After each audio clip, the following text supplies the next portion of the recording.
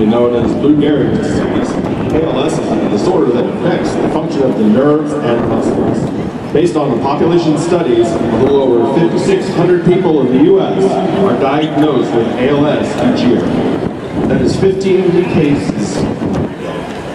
There's currently no cure for this terminal disease. The Marching Royal Dukes have set a goal of raising $20,000 for this cause by November 17th, 2012. You can help them reach this goal by visiting the Marching for Hope website or the MRD Facebook page for a link to donate. In 2010, the Dukes participated in the first Marching for Hope campaign. Not only did we beat Virginia Tech that season, but they also outraised them by bringing in almost $20,000 of donations to the cause. Thank you for joining us this year in Marching for ALS. So, you want to hear one more? I can't hear you.